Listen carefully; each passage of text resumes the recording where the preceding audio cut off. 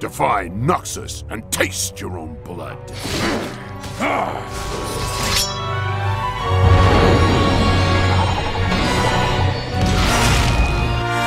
Good to see you again, old friend. We are the Vanguard. What we do is right in the King's name. I will fight as long as I stand. I bested the mountain. Now it's your turn. Justice! Welcome to League of Legends Actual Champion Spotlight, featuring Taric, the Shield of Valoran. That glimmer of hope you see, that's me. That intro was the entire video because I spent way too much time on it. So that's it. Bye, everybody. God damn, it's been an entire year since we last talked about Taric, and this rework has been talked about for so long, people forgot that the champ even existed. Fuck, I even forgot that the champ even existed, and now he's a buff-ass, Fabio-looking-ass, gem-loving man of a man that gives no fucks. He's the type of guy that would have sex with your girlfriend and then seduce you into letting him fuck you dry while having your girlfriend watch. That's some kinky shit. Say hello to my little gems. Riot said that they don't want to force people into playing champions in a certain playstyle, so they wanted to keep top lane Taric still somewhat viable, so then you bring him top and you go up against the Grave, so you can't land your stun, and then you feed out your ass, but hey, you know what, you still fucking win the game. So what did we learn from that match? Top lane Taric is busted. See, Riot Games looking out for their players. A lot of people say that Taric is just too manly and that he's the straightest man in the world as an ironic joke, but I mean, come on, look at him. The gayest shit I've ever seen in my life. Like, I swear to God, Taric should have been the lead actor for Milk. But you know what? It's fine. I don't mind him being gay. In fact, I fucking love it. All the female characters that are, slightly suggestive are what? Vi and Vi. Even there, she doesn't promote the gay culture, which makes Taric, especially if you have the armor of the 5th Age Taric, which is the only Taric skin you should have, he's possibly the gayest, most fabulous character in the game. And that's fine. That's great. Embrace it. Love it. Look at his poses. Look at his face. Look at his hair. There's nothing wrong with being gay. Just be gay. Embrace the gay. Be gay with Taric. Be the gayest of gay with Taric. There's nothing wrong with it. There's nothing wrong with kissing another guy if you just say no homo. There's nothing wrong with getting drunk at your first freshman college party with your best friend that you've always had secret feelings for, and then go into a bathroom and accidentally kiss him, where you then laugh it off as a joke but secretly enjoyed it and wonder sometimes if he enjoyed it also. I mean, that doesn't make me gay. That was just an experiment. Everyone gets a couple experiments. I'm not gay. You're fucking gay. With a huge rework that came in, not only making Taric viable, but also making him a strong support, this guy just doesn't understand the meaning of the word no. Don't stun me. No. Don't hit me. No. Don't seduce me. No. Well, at least they kept his fucking leg warmer, so, I guess that's cool. Taric, I'm just gonna say Taric from now on. Fuck you guys. Taric's passive is Bravado. Whenever you cast an ability, your next 2 basic attacks gain 100% total attack speed and also deals magic damage that scales with your armor. Additionally, you also reduce the cooldown of your abilities with each hit. It's like Old Boy, except, not really at all.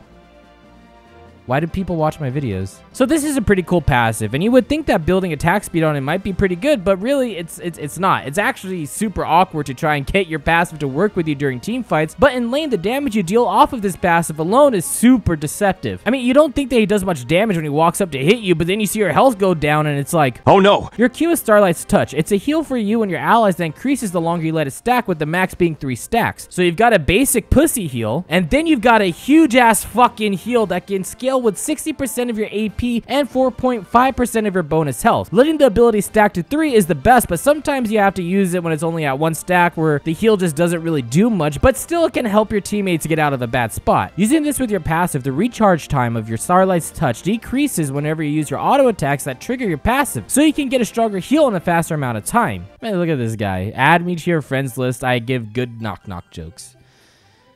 All right, you know what? We'll give this guy a chance. If it's a good joke, then I'll add him. Knock, knock. Who's there? Magikarp used. Magikarp used who? Sploosh, splosh, splash.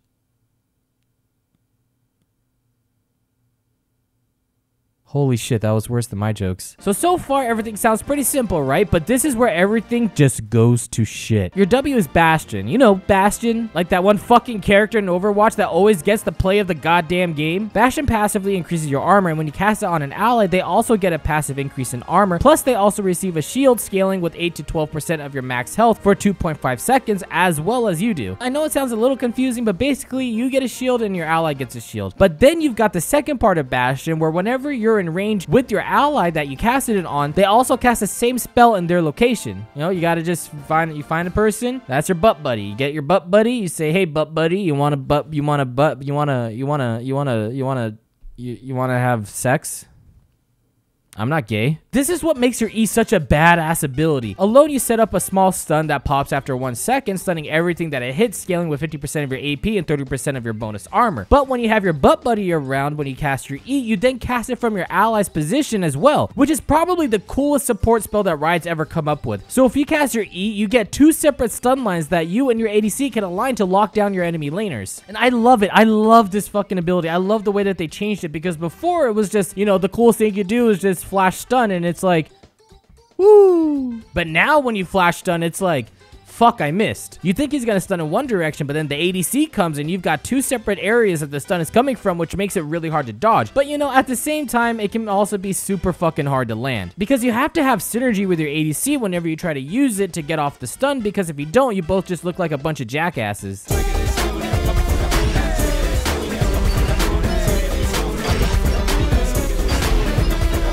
But when you do have that synergy with your ADC,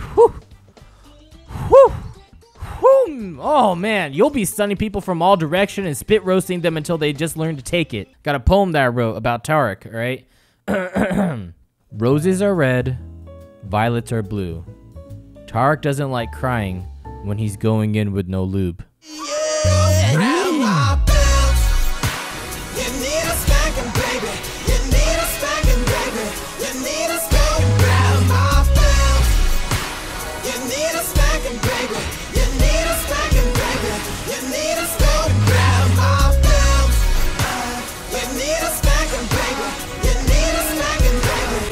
And the cool thing is that you don't have to be linked to one character for the entire game like Callista. You can change up who you want to be butt buddies with throughout the game by just using your W on other characters. There's a bunch of ways you can use this ability with your E, like putting it on Twitch and submarining their team into a stun, or putting it on your engaged champion to lock down the enemy team. But most of the time, it's best to just put it on your ADC and just peel for them, so then they can get the most amount of damage off in team fights. But even if your ADC has the IQ of a newborn baby, that's fine, because you've got your ult Cosmic Radiance. See, Riot Games already knows that your ADC is probably batshit retarded, and so they gave him this ult. After a 2.5 second delay, you give everyone on your team that's inside of the circle of Cosmic Radiance invulnerability for 2.5 seconds after it activates. But you know what? Taric ain't no bitch. Taric ain't no give no fucks. Taric ain't no paying for child support. When you have your W on someone, they also get a circle of Cosmic Radiance and can give the rest of your team invulnerability also. So it's basically a team-wide kill ult, but you have to wait for the 2.5 second delay for it to activate and stay inside the circle when it does activate. There's so many invulnerability spells that are out there now, like Kindred ult, Tryndamere ult, Kayle ult, and now Taric ult. So it can get pretty annoying going against Taric, thinking you're about to kill the enemy team, but then he lays down his broken ass fucking team-wide ult that makes you want to punch your monitor. And you know what? I swear to God, it's so hard to see what the fuck is going on in these games anymore. Okay, I mean, look at this. Can you honestly tell me what the fuck is going on right here? Or you know what? How about this? What about right here? The fuck is this shit? It's like a bunch of Crayolas got together and fucked each other. There's just so much information and particle effects with clumped up characters, you don't even know who the fuck is part of your team and who's on the enemy team. But yeah, this ult's great. You know, if you're gonna do Baron, you fucking ult, take no damage. If you're going into a team fight, fucking ult, take no damage. If you're fighting in lane, you ult, you fucking take no damage. And it's so good.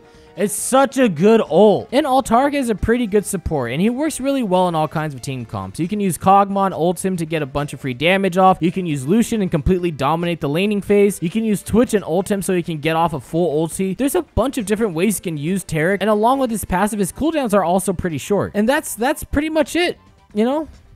Even though it's a rework, he's still a pretty simple champion. So, you know, there's actually really not much else I can say about the guy, so, you know, it's times like these that I listen to the wise words of our generation. Bitches ain't shit but hoes and tricks. Lick on these nuts and suck the dick.